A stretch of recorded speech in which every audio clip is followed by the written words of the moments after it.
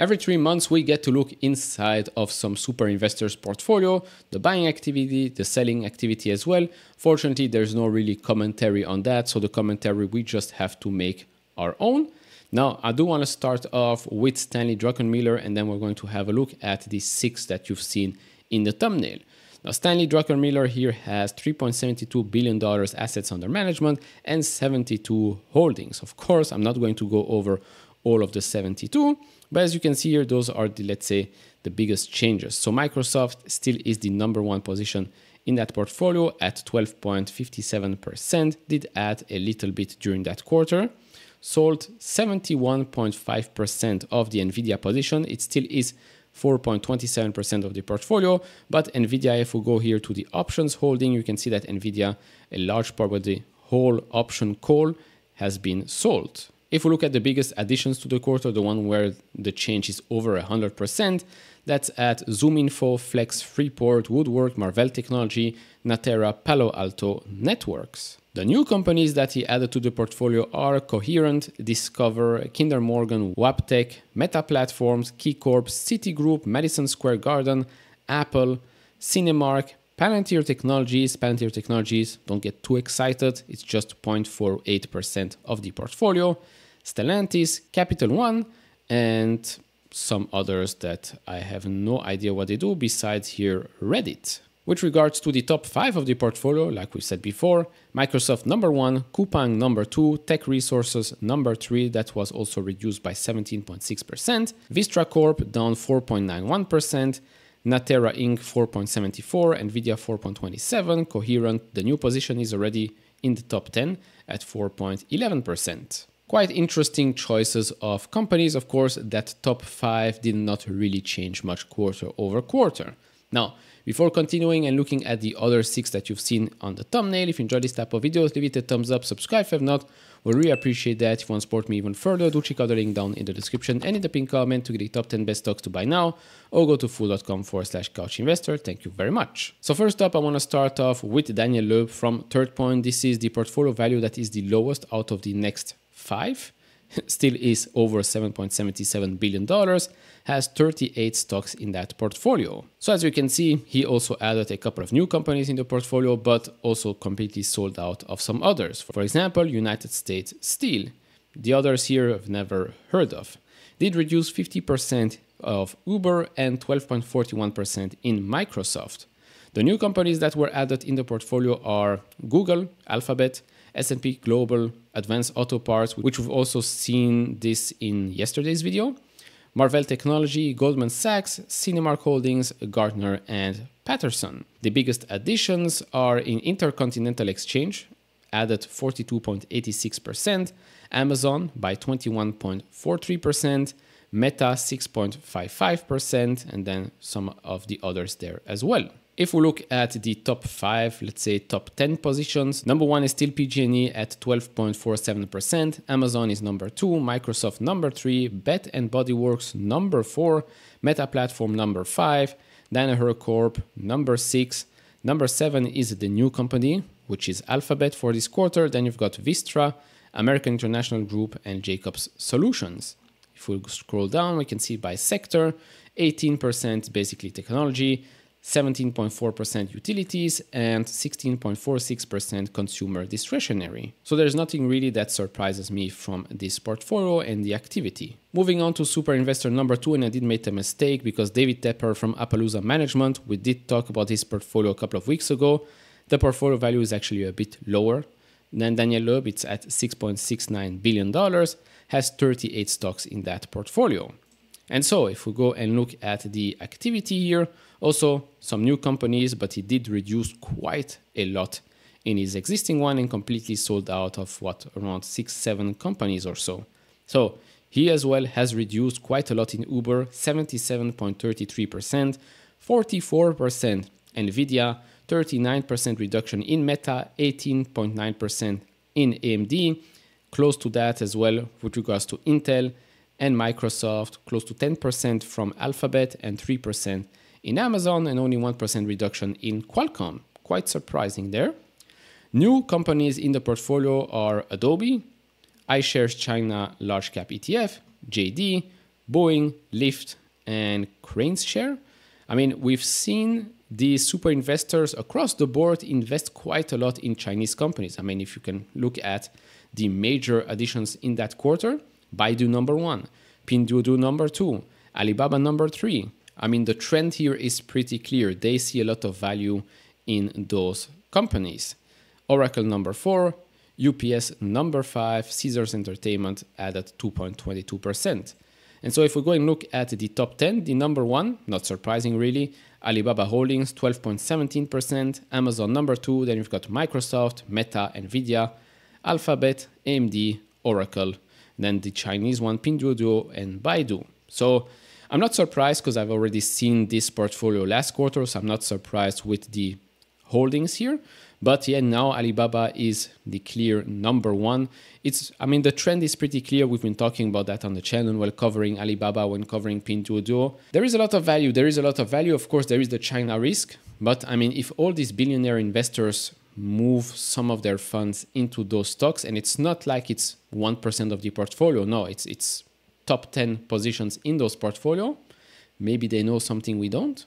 I don't know, remains to be seen. Of course, do share your thoughts down in the comment section below. Up next, we've got an investor that has been in the headlines quite a lot in the last year or so, for good reasons, I would say.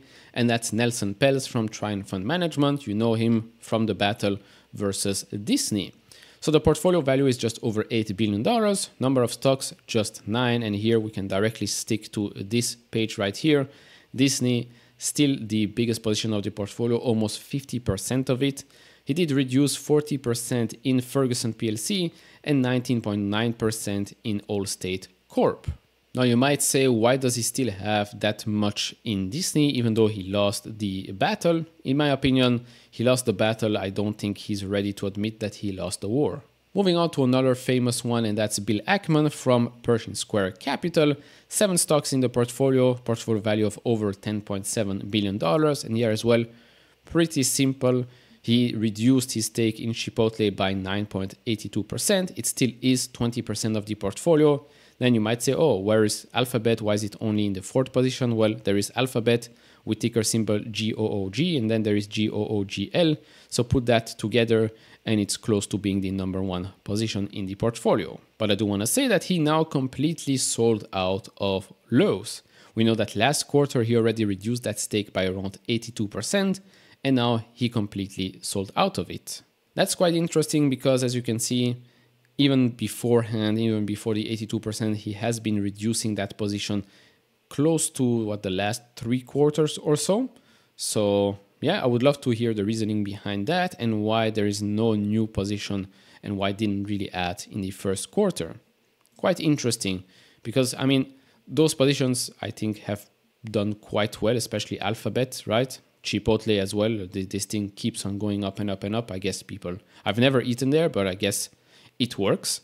It works, but yeah, remains to be seen. I would be surprised if in the next quarter we don't see here something new, or at least him adding to one of these positions. Moving on to the next one, also pretty boring, I would say. Carl Icahn, Icahn Capital Management, 14 stocks in the portfolio value of close to $12 billion. And the activity here, we've got 2 complete sellouts in First Energy Corp and Newell Brands, 2 new positions as well, CVR Partner and JetBlue Airways. And he added quite a lot, 481% in international flavors and fragrances. I mean, that's one hell of a name. I should say that's one hell of a name, or you could just call it IFF. Just an FYI, of course, with JetBlue, Carl Icahn also won 2 seats on the board of JetBlue Airways. So this is the overall portfolio. Number 1, 52.51% is Icahn Enterprises. Number 2 here, CVR Energy at close to 20%. And then you've got all the rest. So basically, yes, he likes financials, materials. That's already 2/3 of the portfolio, even a bit more, and then utility and energy. Moving on and going a bit higher, I mean quite higher, with the Bill and Melinda Gates Foundation Trust. 24 stocks in the portfolio, a portfolio value of over $45 billion.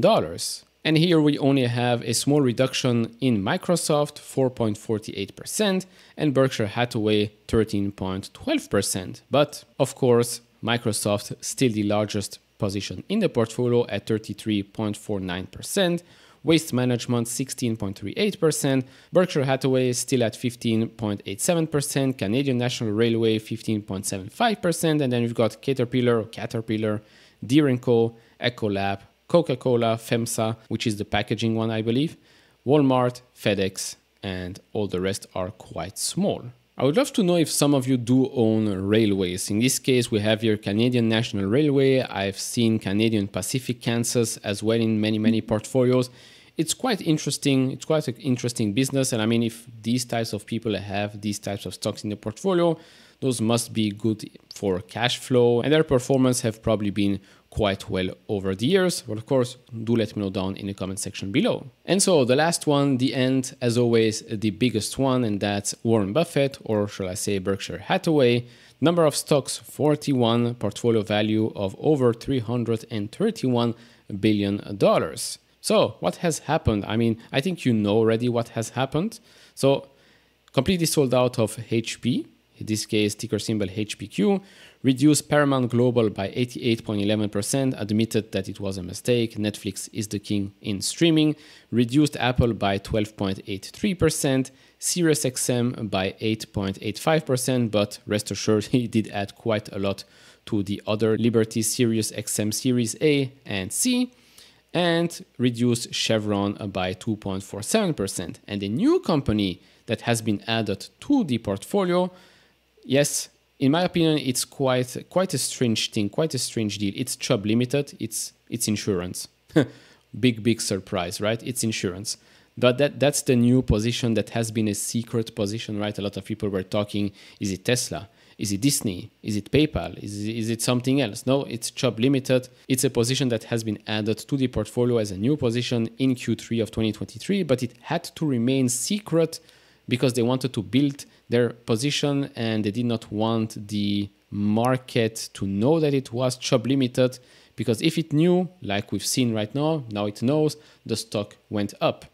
How is that even legal? That just doesn't make any sense to me. I mean, okay, I also want to buy stocks without it going up because people would know that Couch Investor is buying the stock. How does that even make any sense? In my opinion, it does not make sense. I mean, you've got Roaring Kitties that got an investigation because he talks about a stock that he likes, but that might be illegal. But this asking permission to keep it a secret, not showing in the 13F filings, how is that even normal? And then, of course, you've got politicians that are trading, insider tradings. But then again, what can you do about it, right? And so looking at the overall portfolio, Apple still 40.81% of the portfolio. Then you've got Bank of America, American Express, Coca-Cola, Chevron, Occidental Petroleum, Kraft Heinz, Moody Corp, and Chubb Limited is already here quite high at just over 2% of the portfolio. I honestly still have no clue what they see in SiriusXM, in this case also Liberty SiriusXM. I don't know why they've been adding to those companies quite heavily in the last couple of quarters. I would love to know why, but I don't know. If you know, let me know down in the comment section below. We've got Amazon here as well at 0.54% of the overall portfolio. New holdings still here at 0.39%. I'm actually very surprised that they didn't add to Amazon or new for the last couple of quarters. I mean, if you already have those in your portfolio, but it's still a tiny position, I know, tiny position, but overall quite a lot of money. I know, but still, why not add to those types of companies instead of adding to those ridiculous Liberty SiriusXM? I don't know. It's quite strange in my opinion. Overall, he gets the majority of the money from Apple, Bank of America, Coca-Cola, American Express, and all of those dividend-paying companies. I mean, that's quite some cash flow. So that will be it for this video. Of course, do share your, let's say, surprises or not surprises in the comment section below. As you can see, some of these super investors are quite bullish on Chinese stocks. Maybe that's because in America, some of these stocks have become a bit too expensive, have reached all-time highs, and so they're looking for some alpha elsewhere. Could be. Let me know down in the comment section below. If you enjoyed this type of videos, leave it a thumbs up, subscribe if you have not, and I'll see you all in the next one. Bye bye.